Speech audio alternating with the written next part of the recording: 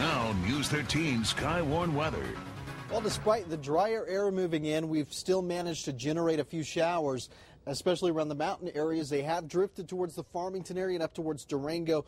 Meanwhile, down towards Albuquerque, we're seeing a few showers as well. So tonight, 54 degrees, partly cloudy. I think that we're not going to be dealing with those showers overnight, at least. And then tomorrow looks to be much quieter and even a little bit warmer by a few degrees. We're looking at low 90s. 63 tonight in Farmington, partly cloudy skies. Tomorrow looks like it'll be a very hot day nearing 100 degrees, and that's probably about where we'll top off before we hit that weekend and temperatures begin to cool. More on that in just a bit. First off, though, right now, 70s in Cortez, 80s in Durango, 90s in Farmington.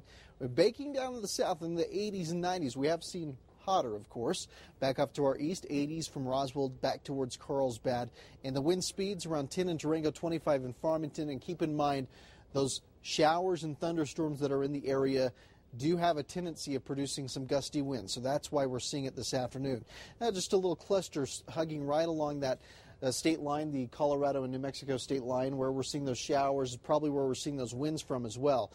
As for the rest of New Mexico, looking pretty quiet with the exception of the north and east where we've seen some strong storms rolling off the central mountain chain. Drier and hotter, that's really what the story is going to be for tomorrow. But once we get into Saturday and into Sunday, we'll start to see things pick up, at least shower-wise. The reason why is, well, we're going to see another one of those fronts moving into the northeastern plains and digging into portions of New Mexico, at least a good part of New Mexico, and will recharge the atmosphere. So here's how it's all going to break down for us. Strong storms for the east. We'll see scattered showers for the west. So pretty much everybody's going to be in the action as far as this weekend is concerned. The difference is, of course, this is not the monsoon where you get the high off into Texas and a low pressure system off to our west, and that helps drag in the moisture. This is all coming from the east, more or less. Precipitation forecast looks like this evening will be quiet.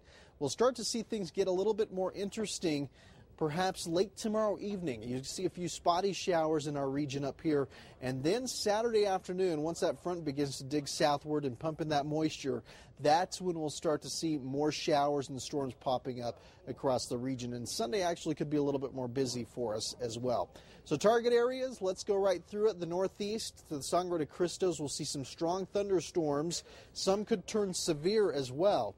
Down south, keeping it in the eastern areas of the state, scattered showers from Carlsbad to Roswell, and also we'll be looking for scattered showers for much of the western areas of the state, but still I think that the busiest area is definitely going to be the east. Right now across the nation looking pretty quiet in the Midwest. Back off to the north and east, though, we got a low pressure system that's dragging a front across much of the eastern areas of the U.S. and producing some showers there as well, back down towards Florida. Closer look at home now. Tonight we drop in the 50s and 60s, and tomorrow we are right up into those 80s and 90s all over again. Even Farmington will hit near 100 degrees. Matter of fact, I wouldn't be surprised if some